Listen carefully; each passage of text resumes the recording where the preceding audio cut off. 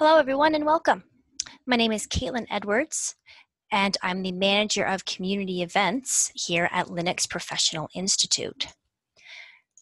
LPI is the global certification standard and career support organization for open source professionals. With more than 175,000 certification holders, it's the world's first and largest vendor-neutral Linux and open source certification body. LPI has certified professionals in over 180 countries, delivers exams in multiple languages, and has hundreds of training partners. Thanks for joining us and the community at today's LPIC-1 preparation webinar. Participating in this webinar, you'll learn more about understanding the objectives prior to taking your exam. We'll take a deeper dive into the exam structure, and we'll learn a little bit more of why obtaining your certification is professionally beneficial. During the webinar, please feel free to write any questions that you have in the chat box or the Q&A box that you'll find at the bottom of your screen there. I'll keep track of that and facilitate Q&A throughout the webinar. The Linux Professional Institute LPIC-1 preparation webinar will be led by our training advisor, Kenny Armstrong from Linux Professional Institute. Kenny has worked with Unix-like operating systems since his introduction to them while serving in the U.S. military in the late 1990s. Kenny has been involved with the Linux community in various capacities, such as teaching Linux for a variety of training organizations, deploying Linux in local government institutions up to large universities, as well as various large-scale businesses. Kenny enjoys working with open platforms and finding potential new uses for them in a variety of situations. More importantly, he prefers teaching others about Linux and how they can use Linux whenever possible. Kenny, why don't you take it away? All right, thank you, Caitlin. Well, hello, everybody. I hope the day is finding everybody well. There's quite a bit of ground to cover, so I'm going to talk rather quickly, but we're going to try and get through as much as we can. And as Caitlin said, at any point in time, just go ahead and fire in a question, and then we can go ahead and take it from there. So we're going to start off by going over some background about the Linux Professional Institute. And then we're going to discuss which exams that the Linux Professional Institute offers, and how do you prepare for an LPI exam, what you should expect while you're actually taking an exam, and once you have completed the exam, what happens next. So first off, hints on exam preparation and exam strategies are the speaker's personal opinions. So basically anything that I say is just from my own experiences. I don't speak for everybody at large. This is just what I've come into contact with, and just I might pass off some helpful hints, but obviously I can't provide like any kind of details for answers or things like that. LPI tests your knowledge and not how you obtained it. And basically what that boils down to is it doesn't matter how you've gotten your information, whether it be through YouTube videos, through your own personal training, from college courses, from courses that you pay for online. Just basically they want to see that you know the objectives that they are expecting to test you on. So just use your own judgment on how to prepare. So just do your own background research on any of the training materials that you get your hands on to make sure that you feel that you're getting something from a reputable vendor, or that the author has received good reviews for a book that they have written, things of that nature. So what is the Linux Professional Institute, and how can you benefit from getting certified through them? So Linux Professional Institute, often just the acronym is LPI for short. The main mission is that they provide the use of open source by elevating the people who work with it. So not only is it just Linux, it's about the whole gamut of the open source ecosystem. That includes projects that come out of Apache. That includes the BSDs, which we're going to have some certifications for coming up soon. Just about anything that revolves around open source, LPI has the sole mission of helping to promote the usage and the adoption of it. They are a nonprofit organization. They are headquartered in Canada. They also have, as Caitlin said earlier, they have regional partners providing local support around the world. That's Japan, Germany, Brazil, the United States, Canada, just throughout the whole globe. And there's also some independent, they are independent from vendors in Linux distributions, meaning that unlike the Red Hat certification courses, which obviously gear themselves towards Red Hat, LPI will test you on Red Hat knowledge, but they also cover the gamut of other items such as what you can find under such as Debian-based systems, and that includes Ubuntu, Linux Mint, so on and so forth, and up through some instances of like Slackware and things like that.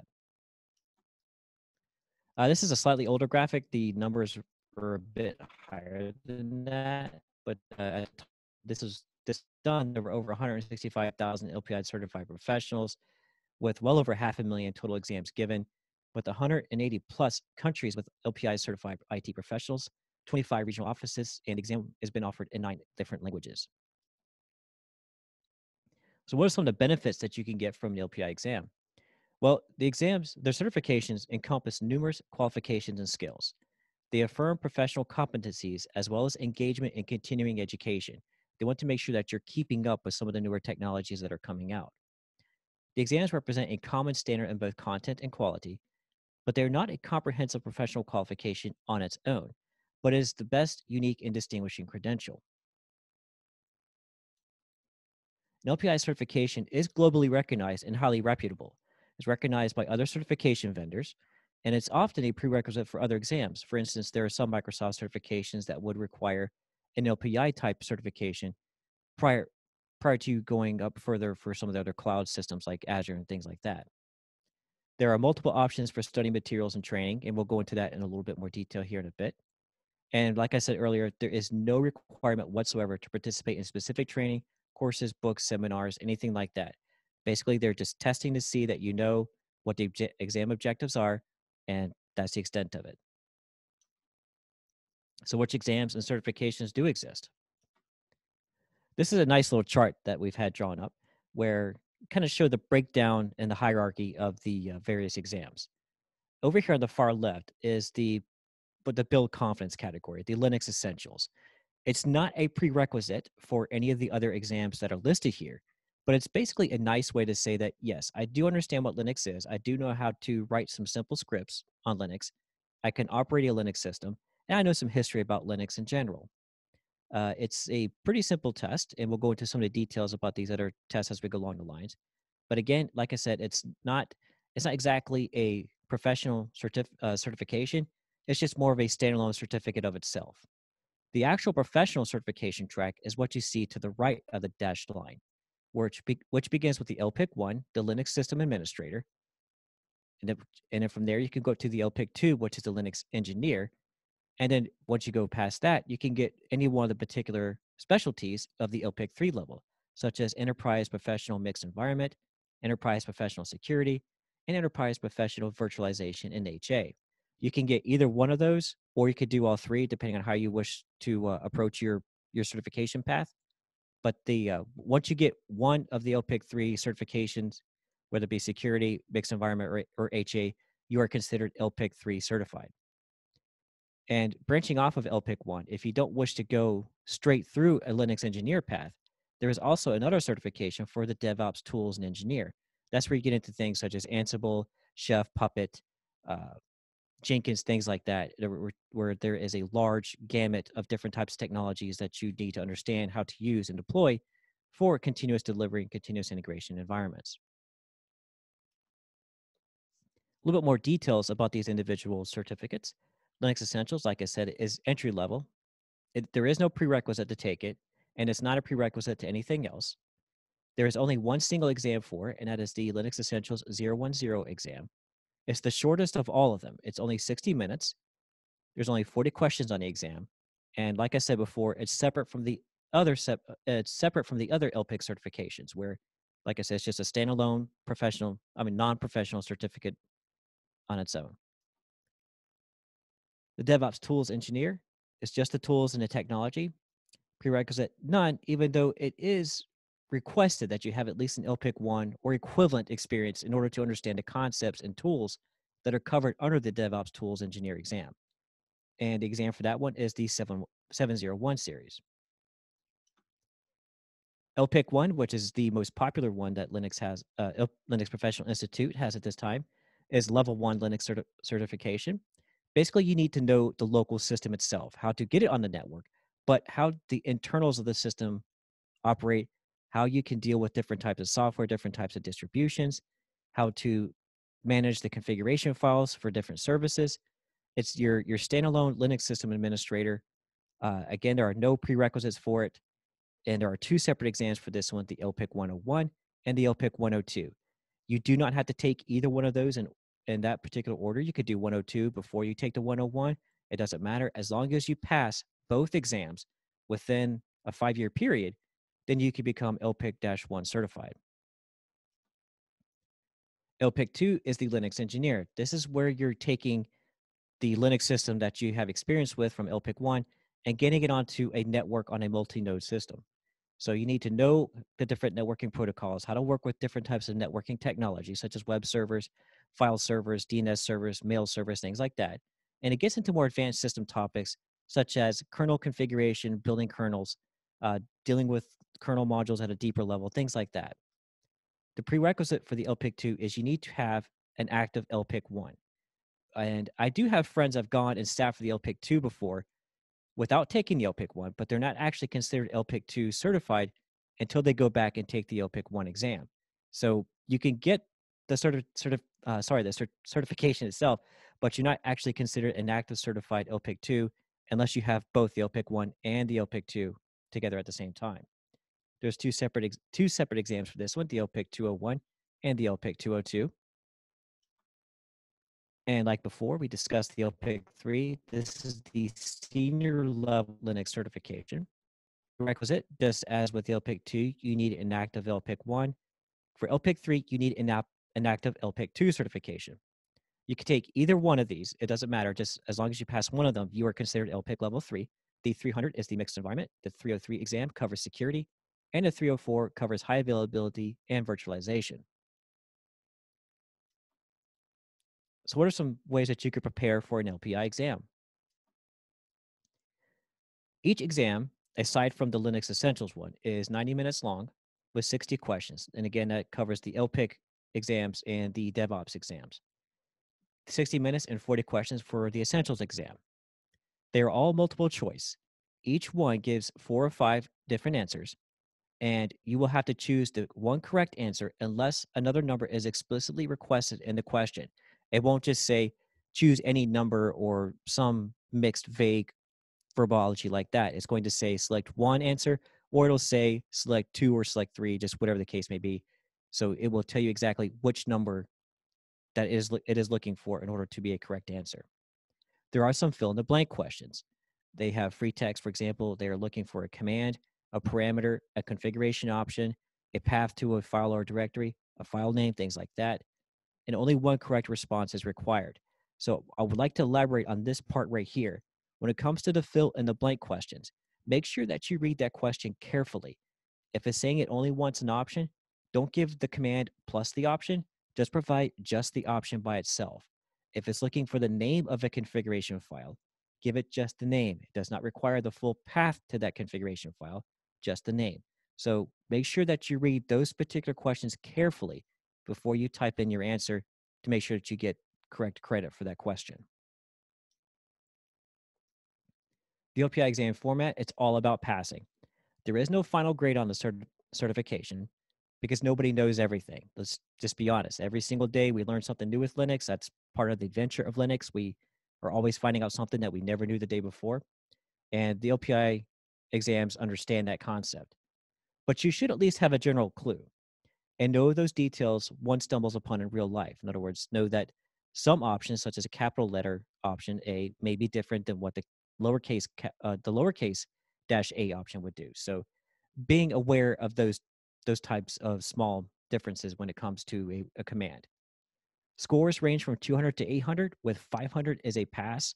So as long as you get above a 500, you're good to go. That's considered a pass for that particular exam. The number of correct answers required to pass varies with questions used on the exam because each item has its own difficulty. So when you sit for an exam, it's not going to be, say if you sit for an exam one week and you go for the same exam the following week, you're not going to get the same exact questions. It's going to be random every time you sit down. And each individual question is going to have a separate weight as to how much it is going to count towards your final grade or your final score. The exam objectives, which we will look at shortly, they describe the content covered by an exam. They will contain examples of some commands, files, and terms, but examples are only a partial list, and that's something that's very important to keep in mind. Wiki.lpi.org or on the main lpi.org website, and we will look at those in a moment. And this is also important. double check that you study the most recent version of your exam's objectives. Periodically, LPI will put out a new version of an exam, and there's going to be a little bit of an overlap where the previous version will still be out there in the wild. You can still take it, and it still counts as a certification that you can get while the new one takes hold in the market. There's about, if I'm not mistaken, I think there's a 6-month overlap period for that. Right now for LPIC-1, it's the LPIC-1 500. The 400, if I'm not mistaken, is no longer being offered. So that 6-month grace period is already come and gone. So when you go to sit for the LPIC-1, make sure that you are studying materials for the 500 and not any previous version. That really comes into play, say, if you go to Amazon or a bookstore and you're picking up a book on LPIC-1 study materials, make sure that you're picking up one that is written for the exact version of the exam that you're looking to take. So where to take an LPI exam? We offer paper-based exams at events such as Scale, which Caitlin and I will be attending this weekend in California, if anybody is going to be nearby. At the Linux Fest in Northwest in Washington State next month, we will also be there. CBIT, FOSDEM, FrostCon, that runs the gamut. So if LPI is at an event, they're likely going to offer a paper-based exam that you can sit for. The difference with we'll go over some of the differences here in a moment. One of the differences with taking a paper-based exam is that you will not get your results until after 4 weeks, because these have to be hand graded by the actual graders, and you're not going to get an immediate result back like you would with a computer-based exam. The good thing about taking a paper exam is that you get a discounted price on sitting for a paper exam when you attend an event. When you take the computer-based exams, you go to a testing center for those. We use Pearson VUE as our vendor for the computer-based exams. So when you go to register for an exam, you just go to vue.com/LPI to fill out the form for your particular exam. And it's going to make sure that you're going to need to make sure that you already have an LPI ID before you register for an exam, so that this way VUE knows how to tie those results back to you. In order to get an LPI ID, you just go to the lpi.org website and register for your ID from there. And it takes about 24 hours and you'll receive it within an email. When you sit for a computer-based exam, the results are available immediately after the exam is done. So after you click your final review and you're good to go, you're going to know immediately if you have passed or failed the exam. So what can you expect during an LPI exam? Just like any other test, that can be stressful. Just make sure that you're prepared. Just make sure that you studied and that you're well rested. Uh, the jokingly appropriate levels of sugar, caffeine, that just kind of ties into making sure that you're well awake. No headache or stomach ache, no tiring medicine, and check it in advance if you need special accessibility arrangements. So check with your testing center to make sure if you need wheelchair access or a different type of computer screen for reduced visibility, things like that. Make sure you go to the restroom beforehand, because once you leave the room, if you leave the room while you're actually taking the exam, that exam is considered over and that's the end of it. So again, make sure that you're good to go prior to sitting for the exam itself at the testing center. Make sure that you bring an official government issued ID, such as a driver's license or a passport, when you go to take the exam. And of course, you're going to also need your LPI ID number. And again, like I said, you can actually go to this link right here to register to get yourself an LPI ID, which you're also going to need when you register for the computer-based exam as well. So during the exam itself, read all questions carefully as possible. Now, and it kind of basically ties into the next point. LPI does not use trick questions, but there are questions on there that if you don't read the wording correctly, if you don't bring in the proper context, you may slip up yourself when it comes to trying to understand what they're getting at. So make sure that you read the question very carefully when you're going to answer any of these questions.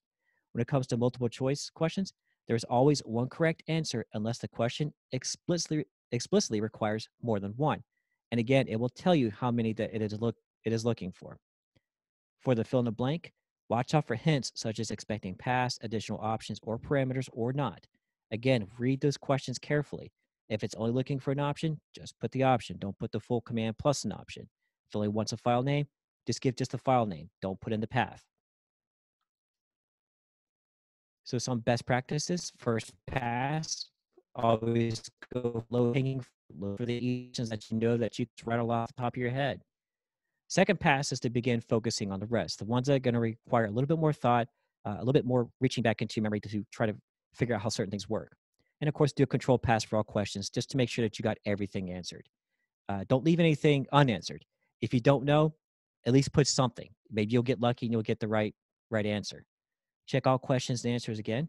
Trust your experience. Intuition is often better than overthinking.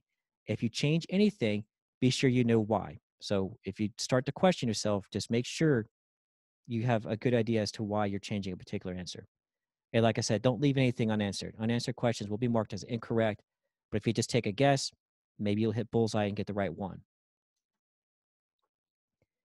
So uncertainties during the exam, we do our best to ensure that this doesn't happen, making sure that the systems are up, making sure everything, the connectivity to the exam servers are good to go.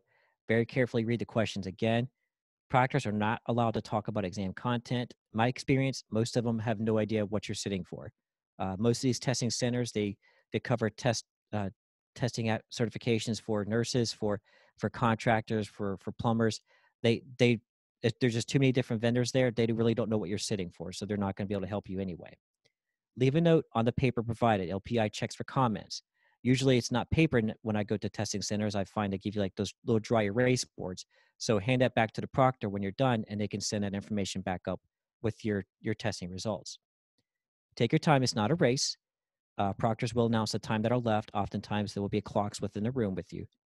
And there's also a little countdown timer on the screen itself when you sit down for the computer-based exam. So you're fully aware of where you are with how much time you have left.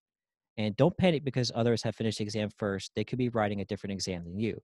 Again, like I said, not everybody is going to be there for the same exam that you're sitting for.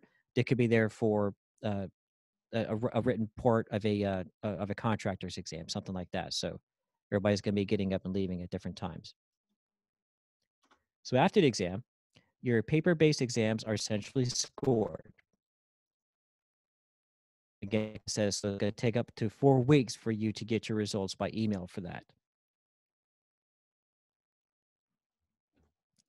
Let's see, stand by here. There we go. All right, and once you complete the exam, you're going to get a certification, like a paper-based certificate in the mail, along with a nice letter and congratulating you on your pass, and a nice little plastic. It looks like a credit card, showing your LPI ID number and the latest certification that you just received. In order to check on the results for your exam, you can log into lpi.org. You can use and then you'll need to use your LPI ID to check your exams and certificates that you have, which is also helpful for if you're going to apply for a job somewhere and they want to double check to see if you actually, say if you sat for the LPIC 2 and you passed it, and they want to verify that. If you provide your LPI ID on your resume or your job application, they have the ability to check that as well. And you could check your postal address to make sure that that's up to date, so that if for when they need to send you the paper certification that you get those, and verification codes for certificates, which you can also provide to a potential employer. And again, this goes back to where a potential employer can verify your actual certification to make sure that that you're telling the truth to them. So recertification. After 5 years, the LPI certificate becomes what is known as inactive. You're still LPI certified because basically what that boils down to is Linux, we all know it changes, but it doesn't change a whole lot over time. So once you become Linux certified, you do know how to work with Linux. It's just that after a certain period of time, and that's 5 years by LPI, it basically means that there's been enough changes that you might want to go and maybe read up on the newer stuff to try to recertify. Your certification no longer serves as a base for higher certifications. So if you sit for the LPIC-1 and that's the only one you've done for 5 years, and you go to try to sit for LPIC-2 after that 5-year mark is up, you can sit for LPIC-2 if you want and you could pass it, but you're not going to be considered LPIC-2 certified unless you go back and recertify your LPIC-1. The recommendation is recertifying every 2.5 to 3 years. That's roughly about the time frame, maybe a little bit longer than that, when you could expect a new version of exam to come out. That's not to say that you need to wait for the next version of the exam to come out and immediately go and retake it. You don't have to do that. Again, like I said, there's 5 years between you have to when you have to get recertified or when your certification becomes inactive. So you got a little bit of a grace period there. A higher level certification extends all lower level certifications. So say an LPIC, so right here, an LPIC-2 certification extends your LPIC-1 certification. So let's say that you've only taken the LPIC-1 and it's been 4 years and 11 months. You go and you sit for the LPIC-2 exam before that 5-year mark hits and you pass it. Well, you're still good to go because your LPIC-2 is now good while your LPIC-1 has been extended because you got it done before that 5-year mark happened. Same goes for the LPIC-3, extending LPIC-1 and LPIC-2 certifications. In the event that you don't pass, sometimes this does happen, continue to learn and fill in knowledge gaps. The results email shows a percentage of correct answers that you got in each topic, but they cannot provide you with per question feedback on your exam.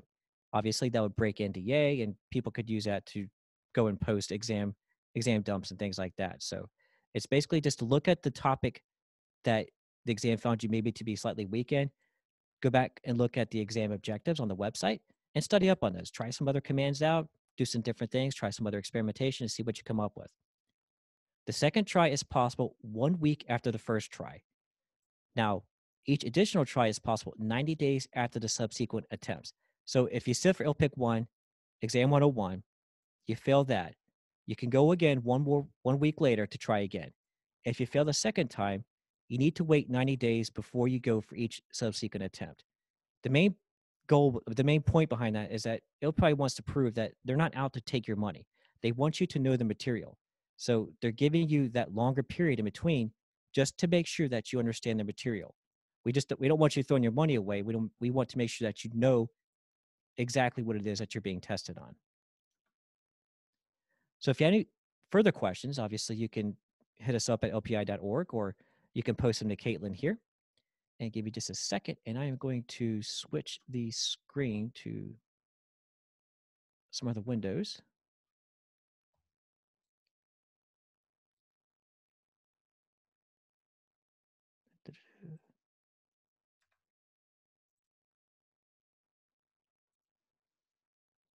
Okay. And Caitlin, can you see this okay? Yep, absolutely. Okay, good. All right. So here's the main LPI website, and this is where you need to go to check for the particular exam certification topics that you're going to study. So you just go to certifications, and it's broken down by category. Here's the listing for essentials, and here are the ones for Linux professionals, broken down by individual exam itself. So let's go take a look at LPIC-1 for Linux administrators. And again, like I said, it's the 500 series. So we're on the 5.0 of the exam. So when you go to sit for an exam, make sure that and when you go to pay for your voucher for an exam, make sure that you're requesting a voucher for 101-500, 102-500. Again, that should be the only thing that's on the market now, but just make sure.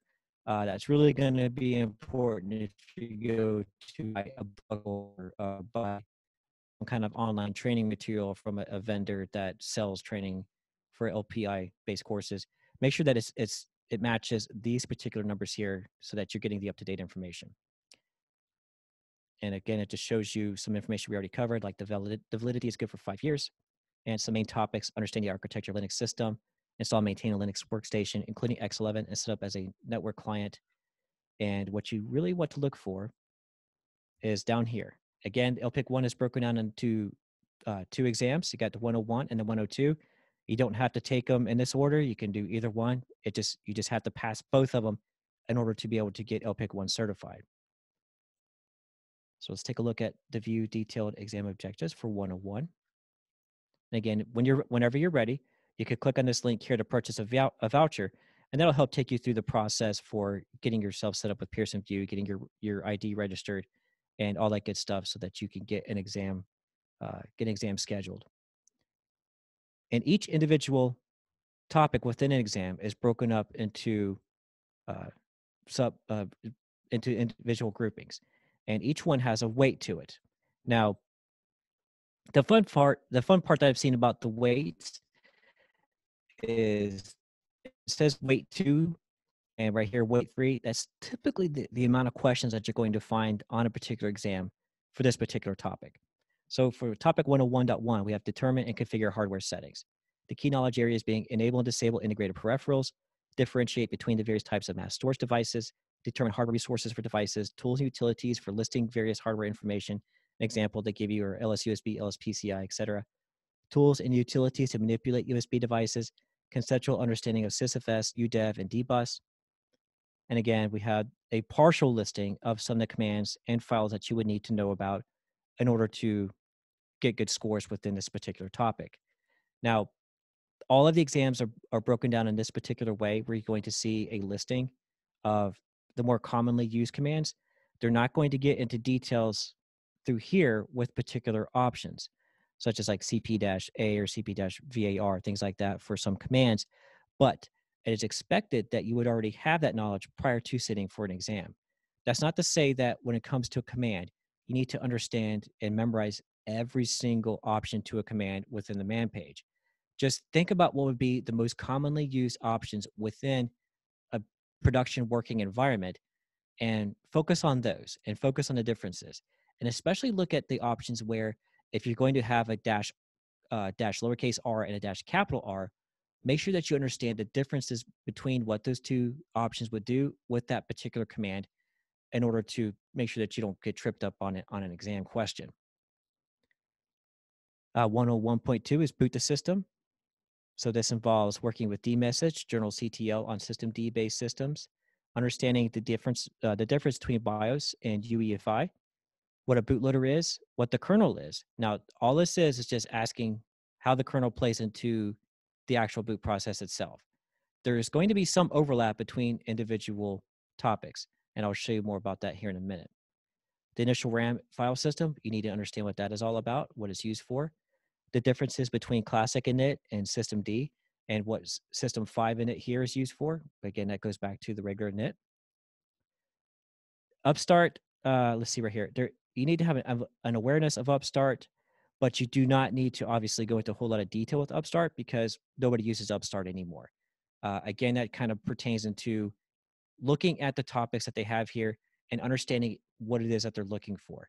So if it says an awareness of Upstart, you just need to know that it was created by Canonical. It was their way to do parallel service starts prior to the advent of system D. It was their quick way to try to replace init. And that's essentially what you really need to know about it. 1.3, changing run levels and boot targets or shut down and reboot the system. So you need to understand the purpose of the etc init tab file when it came to the classic init system. Understand that systemd doesn't really use that so much anymore. Understanding what the shutdown command will do, not just the shutdown command itself, but the options that come with the shutdown command. How would you warn users that your system is about to be shut down? How would you set the amount of time before a system would shut down? What option would you use to reboot a system when you use a shutdown command? Things like that. So those are certain types of options and parameters that you would need to be aware of for a particular command such as that one. And again, we have a init here for changing run levels and boot targets. And again, we have a init here when it comes to booting the system. So like I said, there's going to be overlap. You need to know conceptually what init does. That is the first process on the system that uses it, and how it worked with the init tab in order to set up a running environment, but also how to use a program like telinit to change your run level that the init tab would set up on a classic system 5 init system. So again, we're looking at overlap here between these two particular topics. So once you start diving into a topic like init, go ahead and just run with it. Go ahead and learn as much as you can about init, so that once you get through it, you've already got enough knowledge, enough information lodged away in your mind that you can cover a vast majority of these topics here that involve init, period. When it comes to systemd and the system control command, know how to use those commands, know how to use them on remote systems, know how to use being able to start stop services, know how to use them to change a particular running target for a system. Understand the etc systemd directory and how it is different than the user /live/systemd directory. In case you don't know, all of your unit files for a typical systemd unit, when you get those from your Linux distribution, they're going to be installed here. If you need to make a change to how a particular service or a daemon runs on your system, you need to use something called a drop-in file and make that change here under /etc/systemd. The reason being is when a distribution vendor puts out a new package update, is going to override the contents of this. But when systemd starts up, it's going to respect any changes that you make to your systemd unit files, fire those up from here, and then read the default vendor ones from there. So again, those are things that you need to be aware of when it comes to looking at some of these topics a little bit deeper. The wall command, again, is used to notify other users on the system when you're about to make a change, like changing a run level, changing a target, or if you're going to use it to say, hey, we're going to do a reboot, things like that. We need to perform system maintenance. Topic 102, Linux installation and package management. So this first part, design a hard disk layout. This is where you need to understand not necessarily the file system itself, like ex2, ext3, things like that, but you need to look at the file system hierarchy standard. You need to understand what the slash root file system is for, the slash var file system, the slash boot file system. This is an important one. If you're not familiar with how newer workstations are being produced nowadays and how they boot, the EFI system partition, that's an important one. Needing to understand that it needs to use a FAT32 file system and why that is the case.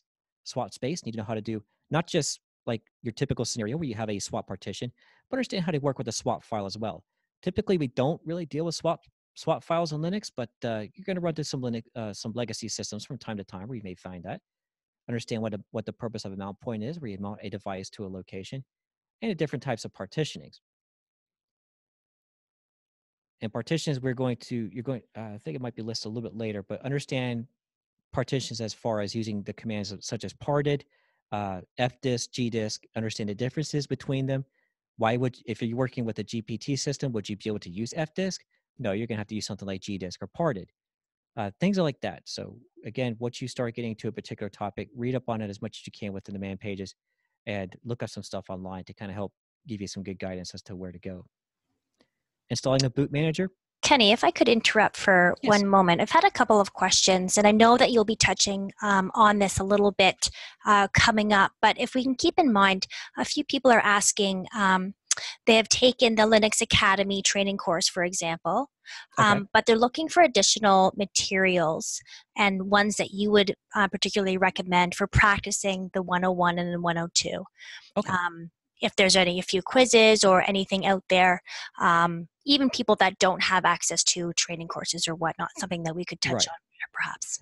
Yeah, yes, most definitely. I will definitely touch on that here in just a bit. I'm not going to spend too much time on this because when it comes to topics, everybody, I highly recommend that you go to the LPI.org website and the wiki.lpi.org website to look these topics up on your own. Because really, there's not going to be any way that we could try to cram all the details of this in just an hour and a half session. Mainly, I just want to highlight some things that you want to look out for when it comes to this. But I'll go into some study, my recommendations anyway, my personal recommendations for study materials here shortly in a bit. Quickly run it through here with installing a boot manager, knowing the difference between how Debian handles boot managers and how a Red Hat-based distribution will handle a boot manager. Basically, that comes down to your file name for a legacy grub installation. And also, you need to know how to work with grub 2. Grub 2 is pretty much the de facto standard that's out there nowadays, mainly due to our UEFI systems. So if you don't have a whole lot of experience working with Grub 2 and using the default Grub file, I highly recommend just getting in there, digging at it, and doing some study. And again, I'll go over some resources here for things like that here shortly. Managing shared libraries. Now, this kind of highlights one of those fun things that I find with the LPI exams is that even though it only has a weight of 1, you may only want to run into one question on exam involving this. It does cover quite a broad range here. So when it comes to dealing with shared libraries, this is something that you really want to pay attention to as far as how do shared libraries get worked with on a Linux system? What are the differences between the LDD command and the LD config command and this particular environment variable that you may not see used much anymore, but on legacy systems, you may find it in use, and why you would want to use it, say, with something like a Java app. We go to Debian package management. So the main one that I would focus on here is, yes, we have, like if you're an Ubuntu user, of course, you got sudo apt-get. But understand that there's apt-get and the newer version, which is apt without the -get, and how to work what the apt cache, what the file is that it pulls from in order to read that information. and especially this one right here, depackage, reconfigure.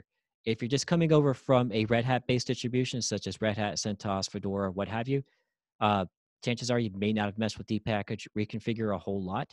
And if that's the case, I would highly recommend setting up a Debian-based system and trying these commands out, especially this one here, in order to get a good understanding of this. Because not going to say a whole lot about what you may find on an exam, but this is definitely one that I would pay attention to. RPM and Yum management, Yum package management. There is, so nowadays on Fedora, and especially with Red Hat Enterprise Linux 8, we have DNF, which is supposed to have been faster. That's up for debate. Just need to understand that DNF is essentially the same thing as Yum. It's supposed to be faster. It's a rewrite, and it uses the same configuration files and whatnot as the Yum repos. Know how to work with the RPM2 CPIO command. If that's not something that you're familiar with on a Red Hat based system, you should probably go ahead and get your feet wet with that anyway, because it's just pretty handy. But go ahead and practice some exams where you're going to take an RPM file, dump it out to a CPIO archive, and how to send that out to like a gzip tarball or something like that. Zipper is the command line interface used for, the command line tool used for the SUSE, OpenSUSE, and SUSE Linux Enterprise distribution for dealing with their RPMs. Remember, SUSE uses RPM packages, but they're not the same exact RPM packages that you would find on a Fedora or a Red Hat based system. So know that difference, and know that when it comes to SUSE, this is the command that you're going to use. The syntax, from my experience, is almost identical with Yum and DNF. There's some minor differences, but typically, if you can do it with Yum, you can just about do it with Zipper as well. Linux has a virtualization guest. This is a fun topic, again, because it's one of those that's only a topic, a weight of one, but it covers a whole lot of information. So they're basically looking for understanding the terminology, and understanding a basic grasp of the technology when it comes to a virtual machine. Now, this does not mean that you need to be a KVM, kernel virtual machine wizard, need to know Xen inside and out, VMware, things like that. Basically, they're wanting to know if you understand what a virtual machine is, how it's created, basically what does it constitute, such as you have a description file. With KVM, it's going to be an XML file that describes how this machine is set up, and you're going to have your hard disk image file.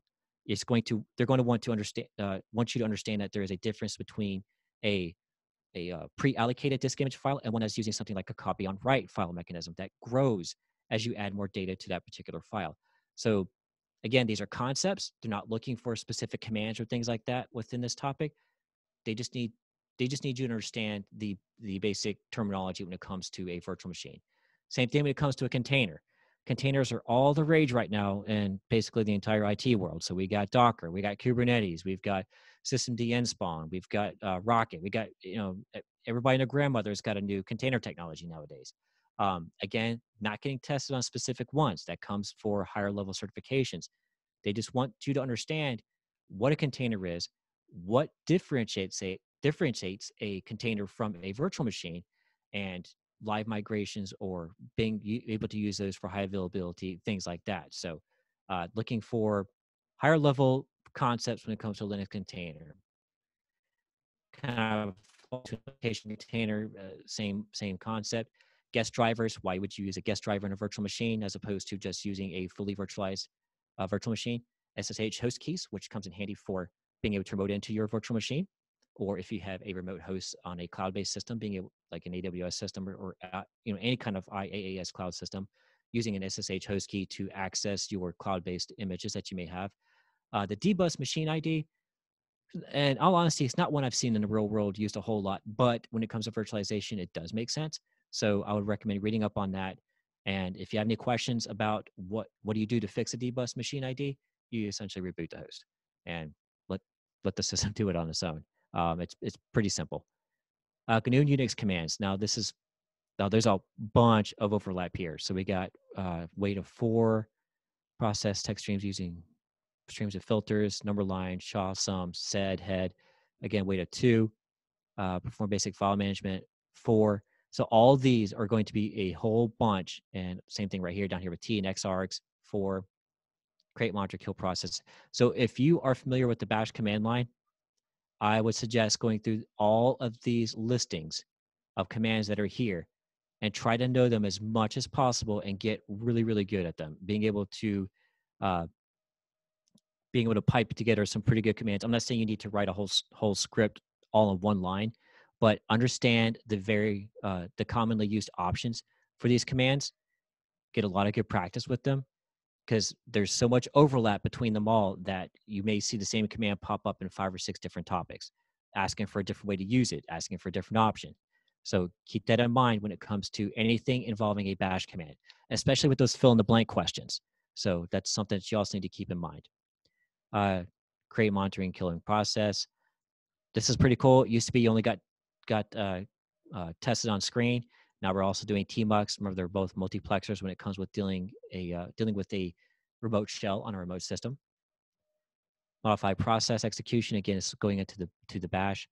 But regular expressions and working with sed, egrep, fgrep, and regular grep. So I highly recommend, if you're kind of weak on regular expressions, the first stop I would recommend is going to manual page 7 of regex and working through the examples that are in there, working with the different tools. Read these man pages for egrep and fgrep. Understand why there's different ones, what each one does, grep, and get pretty comfortable with sed if you're not comfortable with sed already, as far as being able to not only the common thing we use it for, searching and replacing, but also how to do particular types of numbered modifications of a file when you're looking for a specific line or something like that, being able to print the information that you changed out to a different file, things like that was sed. So look for some of those more slightly advanced use cases for sed and get comfortable with those.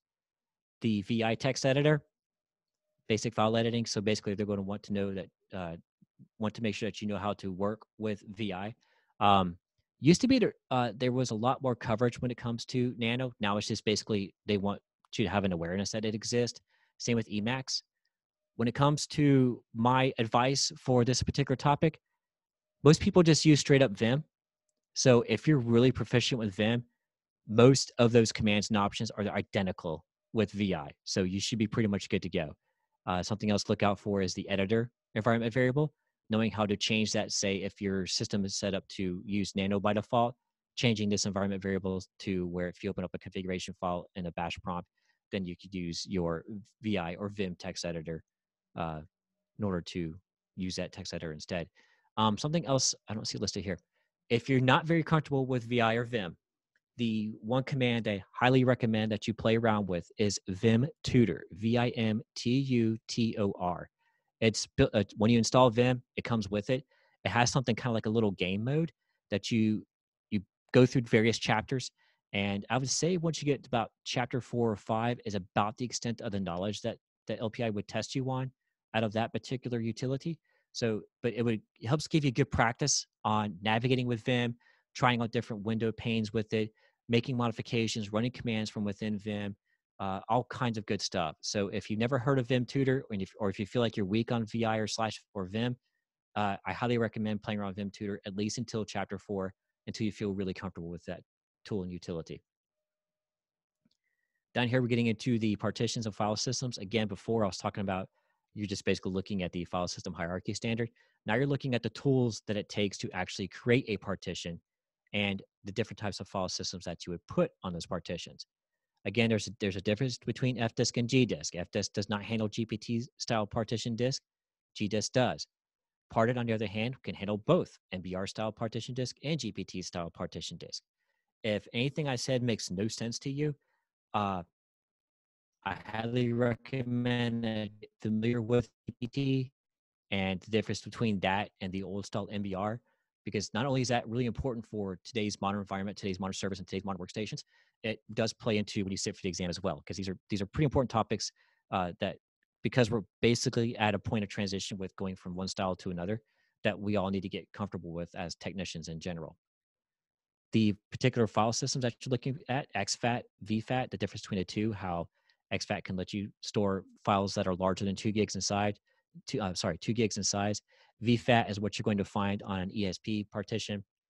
XFS, Red Hat's pushing XFS like crazy right now. It's a pretty fast file system, but you need to understand that it uses its own separate tool set to make the file system and to work with that file system, as opposed to the extended 2, extended 3, and extended 4 file systems. So if you're comfortable working with extended 2, 3, and 4, which most Linux distributions put those out by default, and you never messed with XFS before, go ahead and create a separate partition of XFS and get used to using like the XFS debug, XFS repair, things like that, the separate tools that come with XFS by themselves. And on a different type of, like say Debian or whatever, there's a different package that you have to install. I think it's XFS util or something like that, that you need to install in order to get those commands. What else? There's basic features of Btrfs. Subvolumes. You don't need to know how to create these. You just need to know that Btrfs gives you the option for multi-device file systems, compression, and subvolumes. Btrfs is still kind of a slightly controversial file system for stability. So they're basically looking for concepts, not how to actually get into the nuts and bolts of creating a Btrfs file system. Maintaining integrity. Again, like I said before, XFS has its own separate set of tool sets, whereas the extended file systems have their own, have the same ones that they share between them all. So understand the differences and how to work with each one. Mounting and unmounting file systems. Block ID and LS block, knowing that you can use LS block to also get the block ID. Changing file permissions and ownership, chmod, umask, chown, group. These are the, again, basic bash commands that you need to know how to work with. Know how to work with symbolic as well as numerical permission sets. Understand those pretty well. Linking and between know that there's difference between a hard link and a soft link, and can a hard link traverse file systems? No, it can't. Well, why is that? Well, it's because of inode numbers. Again, that's not super deep, but there is some essential knowledge that you need to have when it comes to linking files and directories between different file systems. And then find system files and place the files in the correct location. So when it comes to the find command, basically you need to know how to work with the find command to look for different types of files, different types of directories, permission sets that are on those, and know how to use the -exec option to act on what you find. Like if you need to remove something, if you need to move something, know the command syntax for working with find to act on a specific criteria for a file or a folder, and then also know the -exec for what to do once the find command locates that stuff. Understanding how locate and update DB work together. Update DB creates or updates the database that the locate command uses in order to actually search for files and folders. And here is your update db.conf file that controls what directories it gets searched and what does not. Type, which is built into bash, lets you know if something is a built-in command for bash. It lets you know if it's a binary, if it's a script, if it's a function, that kind of thing. The differences between the which and the where is command. So stuff like that you need to be, you don't need to get super down into the details with, but you do need to understand what the differences are between the two. Now I'm going to quickly jump over to 102 just to kind of show you, again, some of the overlap. Shells and shell scripting. So basically when it comes to this, if you know how the shell environment is set up, and again, note that between a Debian and a Red Hat-based system, you're not going to have all these files together. Typically under a Debian-based system, this is all you're going to have, the .bashrc, whereas a Red Hat-based distribution will often break it out into .bash_profile along with .bashrc. Sometimes this is optional. SUSE sometimes uses this one. So know what these files are and how they pertain to some of the different distributions. Know the order in which these files get called up when you start a login shell or a non-login shell on a system. Know how to create a bash function, know how to create a bash alias, know how to work with your different environment variables and how to set and unset those, and also use the set and unset commands to create different options for your particular bash environment. If all that sounds brand new to you, I highly recommend going ahead and getting into that, because even though it has this particular single topic has a weight of 4, you may find that there are going to be some scripting options later on that may recall some of this information. Again, you're going to have some overlap. So customize and write simple shell scripts. There are plenty of tutorials on the internet. I'm not going to get into a whole lot here. So know how to create a basic shell script along with doing different types of branching. Install and configure X11. So if you've been paying attention to the way the Linux world has been working here lately, when it comes to the graphical desktop, most systems are now going over to Wayland. Even Debian 10, the newest stable release, has been using Wayland by default, which is not a server. It is a protocol, which is completely different than what X11 is. X11 is an entire server software suite that has a whole bunch of tools, utilities that come with it. So you need to understand the X11 architecture. And I'm going to show you something here. I don't know if it's posted yet or not, but hopefully that'll help you out with that. Again, you need to understand awarenesses of Wayland. Know that it is a protocol. It's the newer replacement for X11. It is meant to be a more secure, easier to develop replacement. Even a lot of the X11 developers have left the X project, or they're working on both X and Wayland at the same time. So you need to understand these environment variables and these commands and how they play into an X11 system. You need to know that on most newer installations of X11, you may not even find an xorg.conf file, because that gets created on the fly by utilities such as systemd in the newer versions of X11. But if you need to specify a certain layout or a certain setting, then you're going to need to create these x.org.conf files. And if you need to create them here, right here under xorg.conf.d, or you need to create a blanket one for the entire system, know the difference between those two locations and the file namings between. Why would you name a file one way in here and a different way here? So that's something else you need to keep aware of. Graphical desktops, basically they want to make sure that you know the differences between KDE, GNOME, and XFCE, that they exist. You basically need to understand that the different technologies that they're built on, like KDE is built on Qt, GNOME is on GTK, so is XFCE.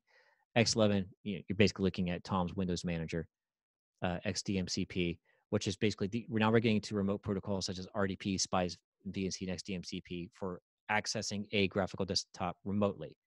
It's only a weight of one, but it's not one of those topics that kind of covers a broad area. So you don't need to get down into the super duper nuts and bolts of these particular technologies, but you should have an awareness of them and what each individual one is, what their purpose is. Like, why would you use VNC as opposed to SPICE, that kind of thing. RDP, why would you use RDP? Where does it come from? What TCP port does it use? That kind of thing. Accessibility, now we're getting into sticky repeat keys, on-screen keyboard, screen magnifier, the braille display, the screen reader. It's not listed on here, but basically Orca, the utility that is used on GTK desktops to kind of do screen reading for you, things like that. So you need to know that the Linux desktops have the ability to make modifications for those who have certain type of hearing impairments, sight impairments, things like that, some of the technologies that you would use to enable those features. So you could poke around on your administrative panels for KDE and GNOME to find those tools and just basically get a feel for them. Manage users and group accounts and related system files. Now these are all local groups and users. These aren't getting into things like LDAP or Kerberos or things like that. So this is all local user accounts on the system. Know the differences between these files. Know their permissions. Knowing the permissions of these files is important, and why those permissions are set a certain way. Know how to modify a password for a user, change the age of a password, set an account inactivity period, things like that, creating new accounts, modifying usernames for accounts. Like say if somebody gets married and they need to change their last name, how would you do that with the user mod command, things like that. So get quite comfortable when it comes to making modifications to a local user account. Know the difference between @ and the @ command and the cron the cron commands, where cron, you can use that to set up a repeated task that's going to continuously happen over a schedule, or @ is going to run a command at a specific time just once, and that's it, a one and done, and how to work with those particular queues and set up security for those. If you're not familiar with systemctl and systemd run, how you can use systemd timer units to create essentially a cron replacement and that replacement, all under the umbrella of systemd. So if you're not familiar with that, I highly recommend going ahead and getting your feet wet with working on systemd timer units, because the syntax is a bit differently. It's done a bit different than a cron tab or an @ file, and it uses a slightly different format when it comes to specifying time. So definitely look through the man pages on that. Localization, internationalization, it's a pretty big one as far as the weight is concerned, 3. So understanding what the LC and LC all environment variables are there for, how to change the time zone on a system, how to change the system locale, such as the character encoding for a particular system, using time date CTL, TZ select, how to convert from one file character encoding into another character encoding with the ICONV command. Understanding the UTF-8 and the ISO 8859, ASCII and Unicode. Understanding you don't need to know the nitty gritty of those, but you need to understand what those particular codes are there for and basically what their differences are. Central system services. Again, we got a little bit of overlap here. We got NTP, local time zone. So that kind of goes a little bit into locale, but this is more within the bit about maintaining a system time. So NTP date, crony C, understand that this is supposed to be a replacement for the classic NTPD.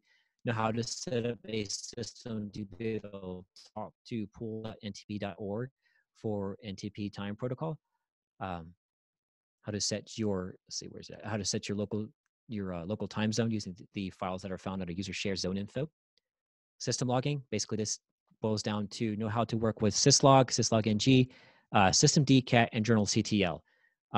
Not going into a whole lot of detail here because it is a way to 4, but I would, if you're not familiar with logging facilities and things like that, I highly recommend you go ahead and study up on those and know how to work with the journal CTL command. There it is, for system D, and how to pull up different types of messages from a journal, such as kernel messages, such as service messages, looking for an owner of something that fired up a service or an application, looking for a time variation, like if you're looking for a particular time window for when something fired and when something did not fire. So know those types of concepts when it comes to working with journal CTL. MTA basics, basically know how to set up a email on a local system to get forwarded to somebody else on a local system. That's basically what it boils down to. And that includes using postfix and sendmail. XM is listed on here. I've never seen anybody use it in the wild. I've never seen it on the exam, but there it's listed anyway. At least know that it is an MTA, but you do not need to know how to set up postfix and sendmail as like a full-on enterprise level mail server.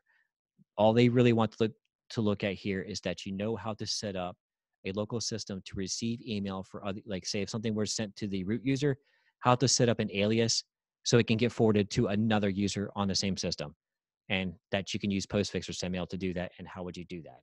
That's basically all it is. So don't get too caught up in the details here with this particular topic. They're just looking for local mail forwarding. CUPS is kind of a big one. Supposedly we have been the paperless society since the mid 1990s now, according to what the government told us back then. But printing is still alive and well, keeps on kicking. So know how to work with the CUPS server, how to work with the LPD legacy interface commands such as LPR and LPRM for removing print jobs, LPQ for looking at a queue. I highly recommend setting up a local print server, and you don't have to get to a printer. There are software PDF printers that you can set up.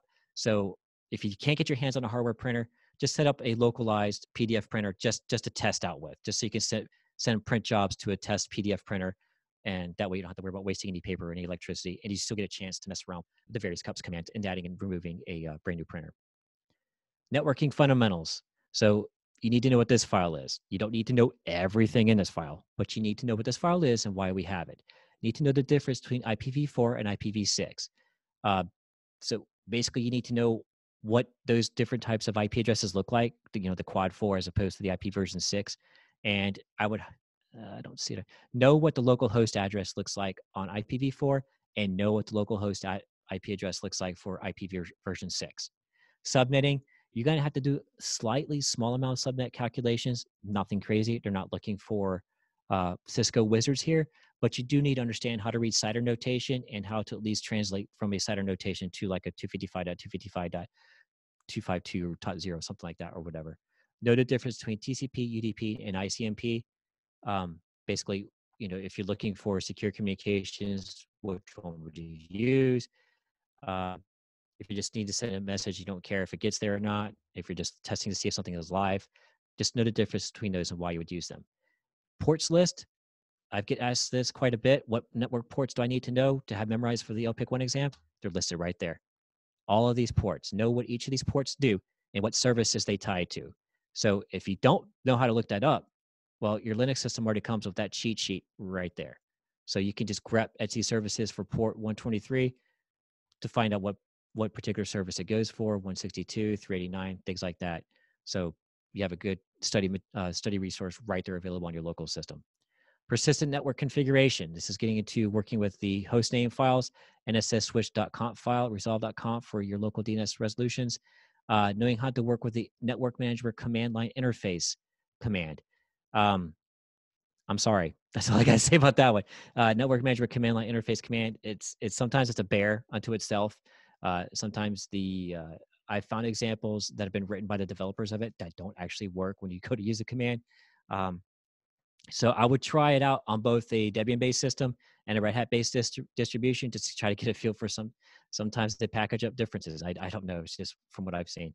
But get comfortable first, basically setting up a static IP and setting up DNS, setting up your gateway, and setting up a system for a DHCP configuration using nmCLI. That's basically what you're looking for when it comes to working with the nmCLI command on the LPIC-1. And if up, if down, bringing up your interface, bringing it back down again. Hostname CTL for changing your local host name as opposed to working with the hostname file, things like that. Basic network troubleshooting, know the difference, know how to work with the IP command, SS command. Now, let's see. Yeah, here we go. So we used to use the netstack command a lot. That's basically been deprecated and has been replaced by SS. If you're comfortable with the netstack command, chances are you're already good to go with the SS command. The cool thing about the system, or I think it's system services or system sockets command, I forgot what the abbreviation stands for, but essentially the same options that work with netstat will work with SS with some minor differences, but just, make sure you check out the man pages to look those up. Traceroute for IPv4, traceroute 6 for IPv6. Basically, if it's looking for an IPv6 command, it's basically the same as the IPv4 with the 6 appended to the end of it. So that kind of thing. Configure client-side DNS. Now we're getting back into some overlap again. Etsy host, Etsy resolve.conf, and switch.conf file. So know how to configure those files, what their layouts look like, and why they're set up a certain way. Know how to use the dig command to query remote DNS servers, and the get command to also query remote servers for different types of information. Security administrative tasks, again, we're going back to define command again. So where we need to use the define command for checking out different types of file permissions, looking for different, sticky bit, the set UID bit, things like that. The passwd command for modifying a user's password, change, nmap. You don't have to be a super duper black hat hacker to use nmap. All they want to know is, can you find what other systems may be available on your local network? Can you use it to ping another system just to make sure that you can actually connect to something else on your local network? That's it. They're not looking at, can you use nmap to set up a local web server so you can set up a honeypot? They're not looking for anything that crazy. Again, we see the netstat command again. Know what sudo is for and how you would work with the sudoers file. Noted what the su command is and the different options that you would use to create an interactive shell and a non-interactive shell. And of course, you limit for setting up different types of file limits within your system and for per user and for system-wide, things like that. Set host security, again, we're kind of still tying into stuff from the previous topic. Know how to control what services can start and stop on a system, how to control system D sockets, init tab again for, how many, do you really need a graphical desktop environment on a system that's just going to be a web server and it's going to sit away in a closet? How to modify the init tab to only run a particular run level just to kind of keep the amount of services down. TCP wrappers. We don't really see a whole lot of people talk about TCP wrappers anymore, but on legacy systems, they're still used rather heavily. So know how to work with TCP wrappers with the host.allow and host.deny files. Securing data with encryption. Again, we're going back to working with SSH keys again. So if you've already got a good handle on working with SSH keys to access remote systems, then you should already understand how to work with different types of encryption mechanisms and how would, what you would do with a private key as opposed to a public key. And how to also take a notice here. This is your SSH keys that are dealing with your local user account. And these are SSH keys that deal with your system as a whole. So know why you would want to change something for the system as a whole, and as opposed to what you would do with an individual user account. SSH known host. So once you get logged into a system, it knows how to work with that particular remote, or know how to identify a system based on a remote key. And of course, GPG for encrypting a file, um, basically for just so you can give a key to somebody else that you want them to decrypt a file that you send them through an email or something like that, and they can use the public key that you send them to decrypt the same file that you sent them. Things like that. We're not getting into super crazy stuff with it, but basically just looking at how to encrypt, decrypt a file based on a shared public key using private keys that the two users would have. So again, that's a lot of information. I know that's like a complete waterfall of stuff that these exams cover. Um, so I recommend that if any of this is unfamiliar to you, then I highly recommend practice, practice, practice. That's basically what it comes down to. Now, uh, as Caitlin mentioned, some of you guys have gone through Linux Academy.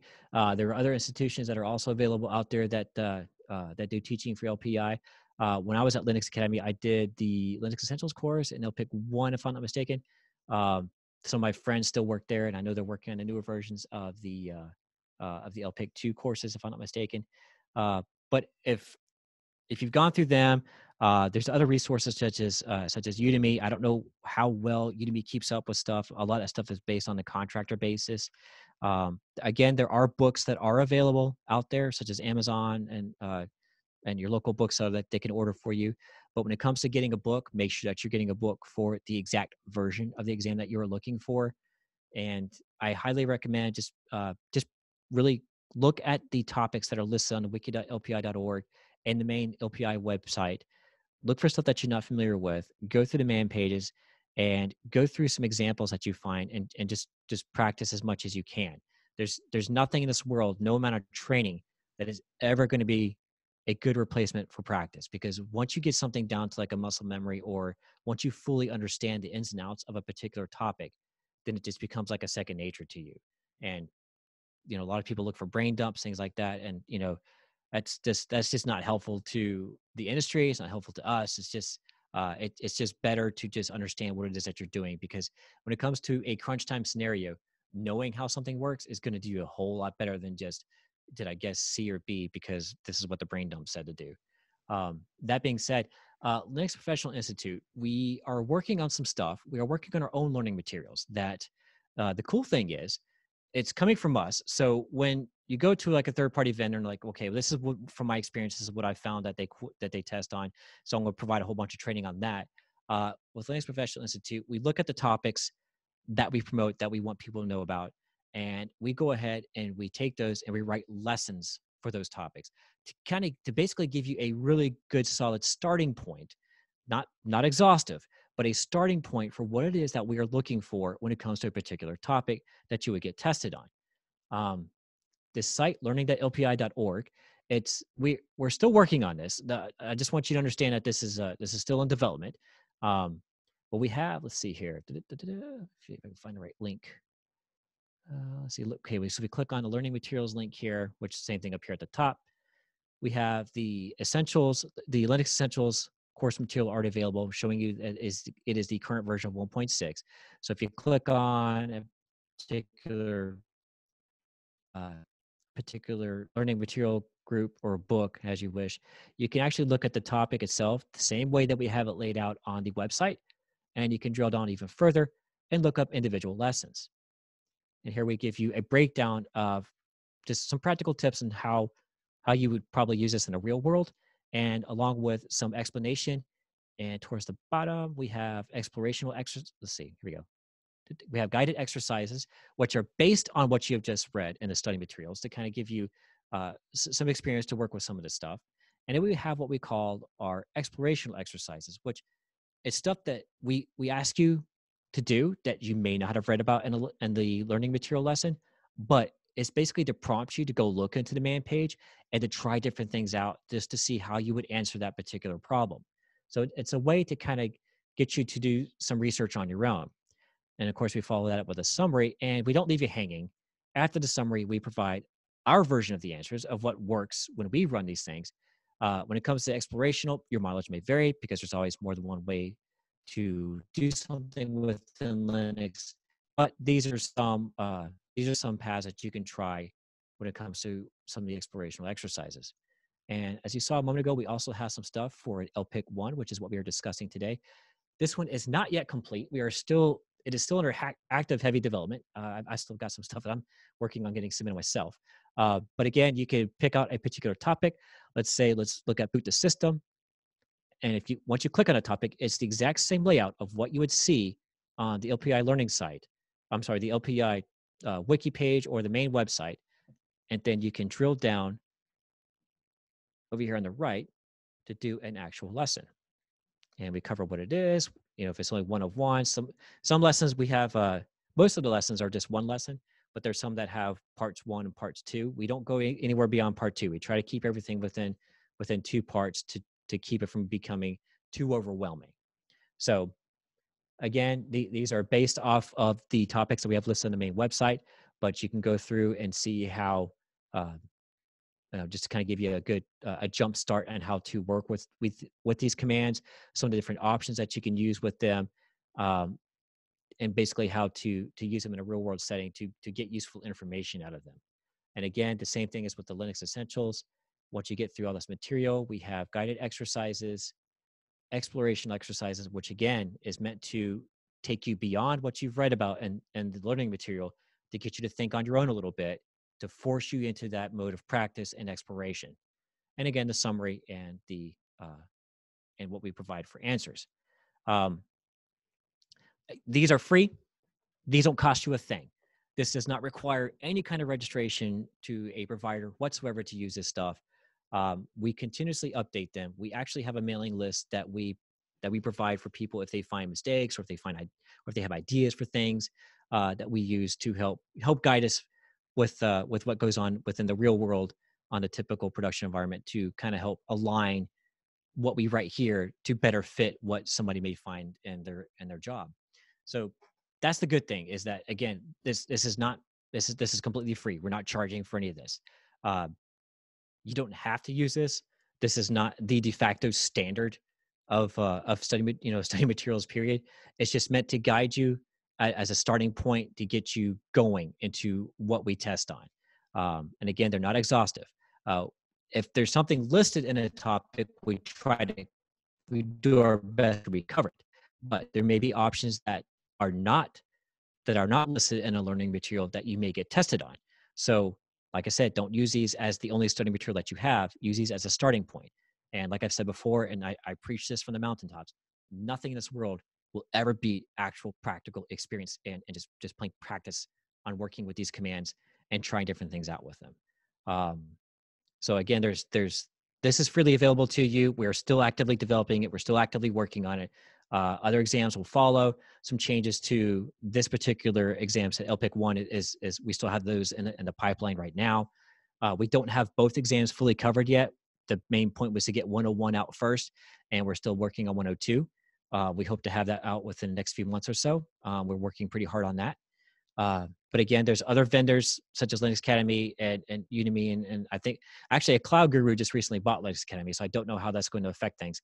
I don't know what they're going to do for Linux training, but there's plenty of other vendors out there in the sea that provide LPI training for the LPI certifications.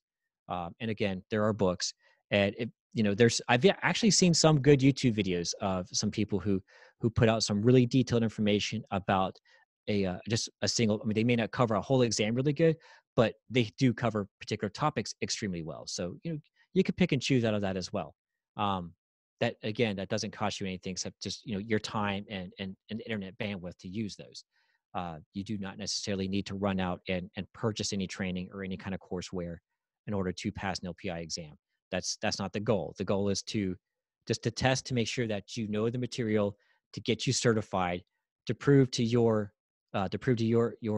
employers and to the world that you have some level of mastery over the skills of the Linux operating system to make you a more viable candidate within the job market, and just for your own edification as well. Because I mean, a lot of us work on Linux not just because it pays, but because I mean it's a lot of fun. It's just some of us really geek out pretty hard working with this, and we enjoy it, and we'd like to continue that for other people as well. Got a few more minutes left here, so I'm just going to stop my mouth for a moment. And if we have any further questions from anybody, please let us know. Caitlin, do we have right now? Well, thanks, Kenny. We don't have any questions. I've answered quite a few of them throughout. Thank you again for providing all of this information. A lot of questions are coming from additional practice resources. And what would you suggest that people are able to actually go and get more of that hands-on, maybe tutorials or things like that from the 101 and the 102? So if you have any suggestions for that, that would be great. Yeah. So, all right.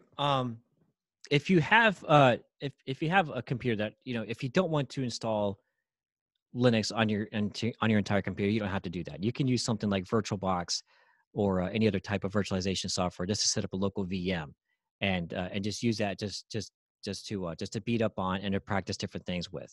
Um, there I've seen some exam dump websites out there. I For multiple reasons avoid them because they're just they're terrible, and B, you're going to get terrible information out of it, and it's just not going to help you. So I highly recommend setting up like a virtual machine. If you have a spare machine in your house to set up, use those. If you're if you have a cloud provider that you work with that you don't want to install anything locally, you can set up a cloud instance of a Linux installation.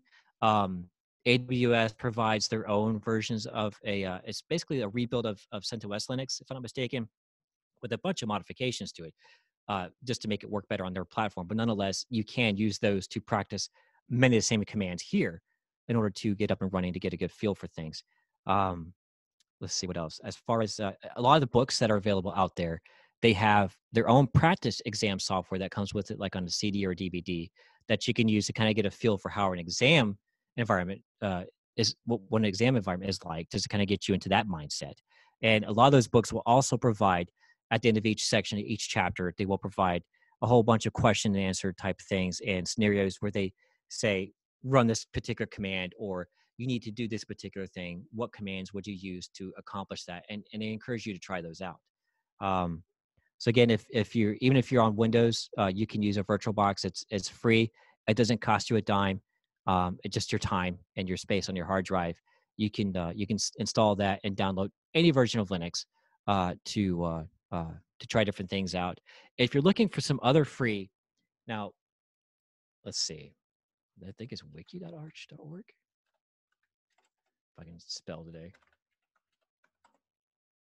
Nope. Let's see. Let's try this. ArchWiki. My bad.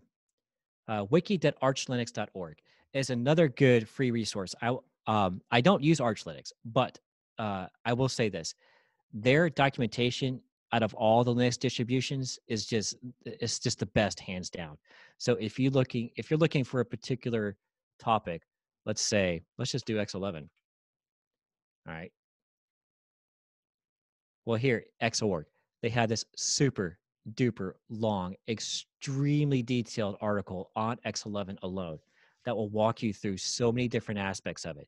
Now, when it comes to the LPIC-1 exam, you do not need to know all of this, but the stuff that you would get tested on does exist within documents or within articles such as this. So another good free resource is wiki.archlinux.org. There's just, like I said, the documentation for that particular distribution is phenomenal. But because we're vendor neutral, we don't exactly tie ourselves to a particular distribution. That's great because you can use any Linux distribution's resources in order to better understand a particular topic. And I just like this one because they got a really good reputation for having really reliable information, and I've used it quite a bit. And they've done a really good job with the quality and the content of the material that they publish for any particular topic within Linux. So that's just another freely available resource that's really handy. You can use to study on your own time, just to practice with. Thanks so much. Does the System D topic, is it thoroughly covered in LPIC-1? Because they don't seem to see much of it mentioned in LPIC-2. Because it is a local system, it pertains more to the local system because it's what you use to start and stop your local services. It actually handles your user sessions. your local host name information. It does.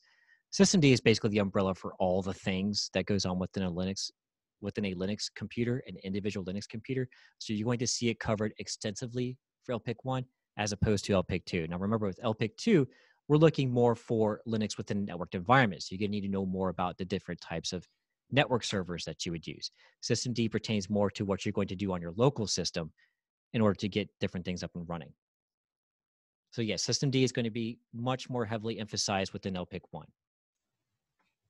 Okay. Can you go into EduSum to practice exams? So LPI we have on our LinkedIn page. It costs about $26. I believe that one of our attendees has mentioned. EduSum, you said? Yeah, but do we know if EduSum is actually reliable for this purpose? I I would say had never heard of yes. them. Okay, Yeah. I've never heard of them, so I don't know. Okay, but yeah, if it's somebody that we partner with, then I'd feel fine with that, because we we don't just, when it comes to LPI partnering with people, and Caitlin can attest to this, it's just, not everybody can just show up to the party and be like, I'm gonna be a partner, and we're like, okay, yeah, here, you're a partner. It doesn't work like that. There's That's some correct. vetting. Yeah, there's some vetting that takes place. There is some, are you actually helpful to the open source community? Do you actually provide, value beyond what you're trying to do? So we make sure we don't just get fly by night type people. We make sure that we get those that are reliable and understand what the main goal of the LPI is. So Yeah, that's great. Okay. And one last question here. Where can I find a free ISO of Red Hat distribution?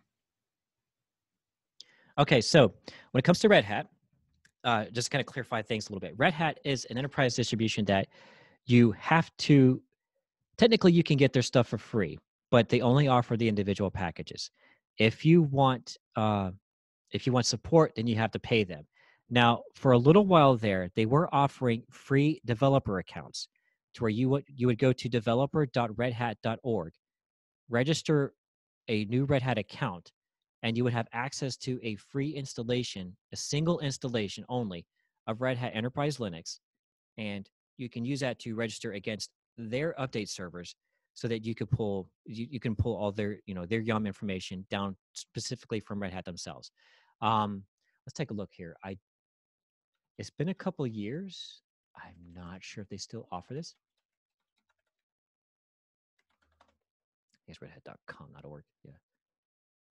Okay, it's developers.redhat. Okay, so they changed it again. It's developers.redhat.com now. And Linux.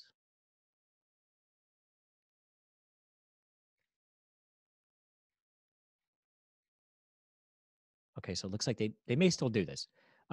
It's worth checking out to see if they still offer this. But again, you could download from there, but you have to register with them first. You can't just go to the FTP website like we used to be able to back in the old days and just pull an ISO down from there. However, the flip side to that is you can use CentOS, which is the Community Enterprise Operating System. It's a rebuild of the freely available material from Red Hat. And this used to stand alone on its own. But prior to Red Hat Enterprise Linux 8 coming out, Red Hat has actually gone out and bought them. So this is actually, the CentOS project is now actually owned by Red Hat. So the good thing about that is that there's a little bit more of a closer relationship. So the quality is supposed to be more in line with what you would find within a Red Hat installation. But again, when it comes to support and things like that, you're on your own because it's community based. You can't get official support from Red Hat for this. But what you could do on a Red Hat based system, 99.9% you can do on a CentOS system. I say not 100% because in my experience, Red Hat does a much better job of doing some quality assurance of their packages than CentOS does. So you may find that you can run a command and get exactly what you're looking for with results on a Red Hat installation. You do the same thing on a CentOS installation, something may not work right. It's rare, but I've actually run into it enough in my experience that I just stopped using it. But if you don't want to go through the developers.redhat.com avenue to get an ISO from them, the CentOS project is a viable alternative. And like I said, 99.9%, it's close to what you get with the current Red Hat Enterprise Linux 8.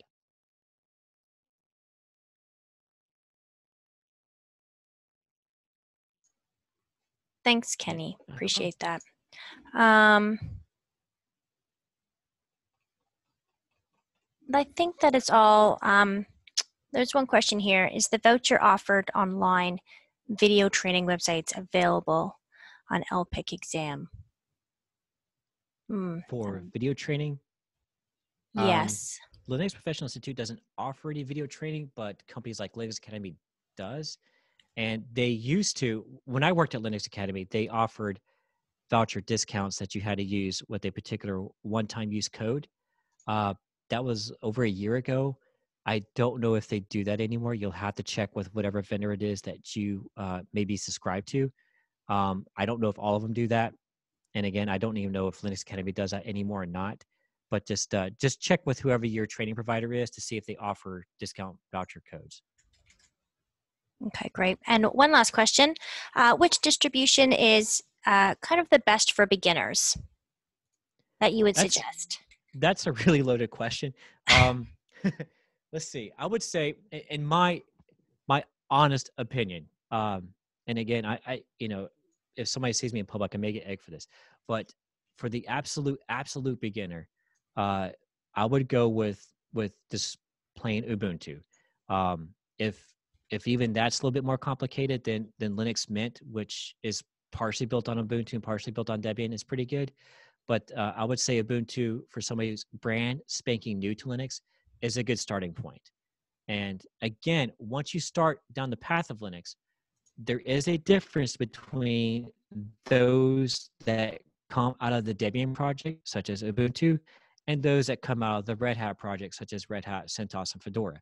So if you want to get more into the realm of studying Linux in general and stuff like for the Linux Professional Institute, where we cover both aspects, once you get comfortable with one, say Ubuntu, then install like a virtual machine or something of Fedora or Red Hat Enterprise Linux 8, just so you can get to understand the differences with how it is constructed and how the package management is really where the differences come into play, knowing the differences between how to install, update, and remove software with RPM-based distributions, as opposed to those with Debian-based distributions. Okay, great. That's all the time we have today, everyone. So thank you very much, Kenny, for donating your time. I really appreciate it. I will be sending out an email with a brief evaluation, the presentation slides, and the recording. So if you do have any follow-up questions, please let me know and I will pass them along. At this time, thank you all for joining us. Have a wonderful rest of your day. Thank you. Goodbye, everybody.